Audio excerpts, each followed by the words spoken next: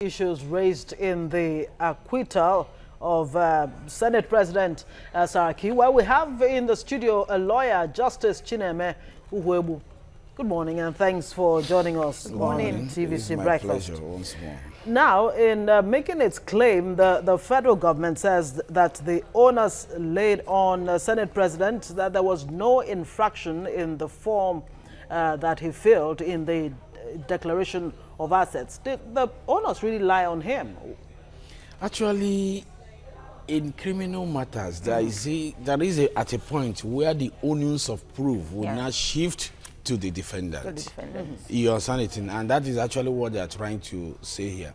But even at that, I think if you look at the whole scenario here, it is just a case of the prosecution not doing its homework very well. According to the CCT? Yes, according to the law. Not even CTC is an establishment set out by the Constitution. In fact, it's an arm of judiciary. It is the judiciary arm of the Code of Conduct Bureau. You understand it? Yeah. So, and it goes a long way to tell Nigerians when cases go to court, even in regular courts, and judgments or rulings are given, people come out and start talking anyhow. No, you were not there.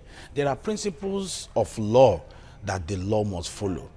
In simplicity, once you're facing a criminal charge or allegation, the onus is on the prosecution. But according to the appeal, in part, what they read in the, let me try and see, in provision of paragraph 11, subsection 2, 3, and 31 of Part 1, 5th schedule of the 1999 Constitution, that when these issues like this comes up in terms of asset declaration, if it is found that the civil servant leaves or have acquired things beyond his means, really, that it is now the burden belongs to the civil servant to prove that, okay, these things I've gotten, they are not fraudulently gotten, these things I've gotten with my own money. That's what the appeal is saying in part. Yes. In the first place, the prosecution on its own part, did they rely its argument on this particular section? You see, some of these things are technical. Despite the fact that they are not technical, they are simple facts you can adduce. It's just for somebody who is supposed to be facing a charge of murder, and you are not taking him to court for a charge of stealing. The court is not a Father Christmas to give you what you do not ask. The court is bound to look at what is on the table. And apart from that, I'm not holding brief for anybody. This is a young man that has been in government for years. So if by way or any way he can prove that, well, I have this money or I have all these properties before now, before he became Senate President. Remember, the question we should be asking ourselves is this: was he facing trial, false declaration acts, as at when he became Senate President or a senator, or as at when he became governor for the first time? These are the issues we are mixing here. Could they have afforded those things easily as a governor before that time? So on what grounds are you prosecuting him?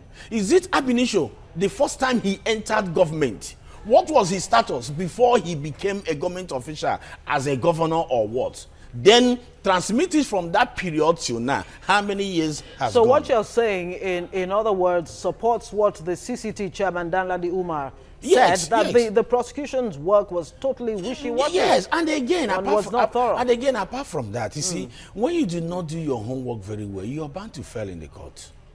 Because when you bring up a charge or a purported charge against somebody, look at one of the reasons. In fact, in no case submission, there are principles. Yeah. And one of the principles which the chairman of the CCT said, he said that the prosecution has not been able to link the accused person to the alleged crime or offense. And that is one of the major key principles of no case submission. You must link the accused person to the purported crime. It's not a vague something. And the witnesses, all four of them, were not reliable. I'm coming there. And again, one of the principles is that where the evidence given by the prosecution, that is the witness, have been watered down, that no reasonable tribunal or court can rely on that. Look at what he says. He said there are a lot of inconsistencies. Why wouldn't there be inconsistencies? When you brought up a charge, you amended the charge up to 5 times within the course of trial. Within how many months? Okay, but the appeal is also claiming that, okay, because the ruling also says, Danladi also mentioned that, okay, Saraki should have been invited. enter defense in his case. But appeal is saying, okay, then you will be overriding the decision of the Court of Appeal, saying there's no need to invite Saraki. So who is contravening who? No. You see, remember that one was like, well, they were trying to say, which the National Assembly has tried to amend that section now. Yes. That before you charge somebody for an alleged crime of false asset declaration, you first of all write him a letter inviting him to come and explain. That is what we call, there are other places, pre-action notice. Do you understand it? But now, in as much as that one has not been done, but the issue there is this. They said they invited him. They have in writing a statement, a written statement from the Senate President, included in their evidence presented to the CCT. As at that time, has not become the law. So if they decide to write to him, it's a privilege. Okay. I don't know whether you understand me. Yes. So, but if it's a condition precedent for you to take that person, it is a criminal matter. It's not a civil matter. If it's a condition precedent, no problem. But what we are trying to say is this. If the Court of Appeal had given that ruling, that no, you don't need to invite him. If you feel he has committed any alleged offense, take him to court. So what that means, implicitly, the law, the criminal procedure of the law must be followed. And I think that is what. Okay, now you have this 11 grounds being filed by the federal government with all kinds of prayers, including, first off, that hold on, let me bring it out now. The two prayers by the FG seeking a setting aside of the CCT ruling, and another calling upon Saraki to enter his defense. Yeah, you know, there are two things here. Yeah. At times, the court can, once the court rules upholds your submission for no case submission, that means, as implicita, you're free of the crime. Now, discharged and acquitted. Yes. But once the court says no, does not mean you're guilty. What the court is saying, there is enough allegation or evidence for you to enter a defense. Defend the matter. Yes. It's just like when matters are referred or cases are referred to DPP for advice. DPP may come out with an advice, say maybe somebody is charged for murder and is sent to DPP. DPP may come out and say, well, from what you have studied in the file, this person is not supposed to face trial for murder but manslaughter. Or this person is supposed to face trial for murder, then go and start the matter de novo in a high court. Okay, now, the federal government says the ruling was unreasonable. What would have been reasonable in this case? You know what? You see, I used to tell people that reasonability is subjective. What is reasonable to you may not be reasonable to me. Because the court itself, the tribunal itself, the judgment is based. Let us get something clear. Yeah. In civil matters, judgments most times are delivered on the opinion of the adjudicator. That is the judge. The judge. That's why they will tell you, by my own opinion, I arrive at this conclusion. But the opinion is subject to what the law says, isn't it? In criminal matters, you must follow the law. Yeah. You must follow the principle. And that is why he melted down the three principles of no case submission. One, by saying that he has not been linked to the purported offense. But the appeal also said Danladi erred in discharging the case. I mean, in acquitting the Senate President. Then according to the Criminal Justice Act, Section 302, 303, in case of no submission cases, all you can do is discharge and not acquit. Well, so who erred? Let me tell you, that is why because the matter is still subject to litigation, there is a limit to what we can say, because we may be preempting the judgment of the Court of Appeal. You know what, at this point, let's bring in Foladele at this point. Foladele has been waiting in the wings. What are the people saying about this one? Let's find out. Rashid Adiboye said, that's the least Nigerian government must do now, at least to sustain public's confidence in its fight against corruption. Hashtag Saraki Gate. Dominic Omine Tim says, court cleared him on other charges brought against him. What will make this different? Octopus says, who's fooling who here? We all know nothing will come out of it. A lot of people are actually skeptical online. Haruna Ledger says, another waste of time and resources.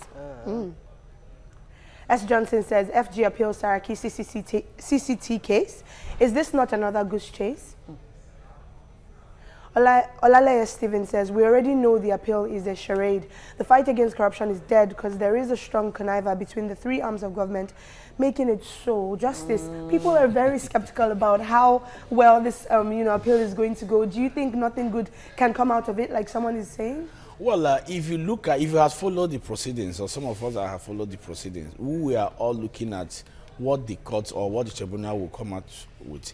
But I have to tell you honestly that the prosecution did not do its job properly. Some people had even argued or had even alleged that there is a political undertone to it, or there is this or there is that. But that becomes immaterial. Even if there's a political undertone, or some people are even trying to thwart the cause of justice, did the prosecution do what it was supposed to do? Big question. When you bring a matter, and you have done everything you're supposed to do and prove your case, the only thing the judge, his hands will be tied.